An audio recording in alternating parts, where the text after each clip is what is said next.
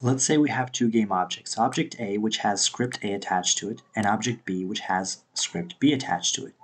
And let's say that script B has this method that we want to call from script A. We do that by creating a public reference to script B in script A.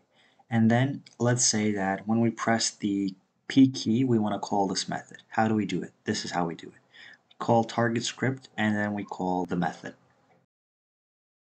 One thing to note is that the method that you want to call in script B has to be public, because if it's private, as you can see here, you will get this error. So make sure that it's public.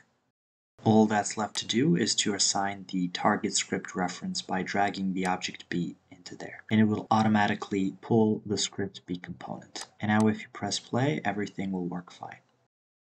This works great when you can manually attach the reference before the game even starts, but sometimes you have to do it dynamically.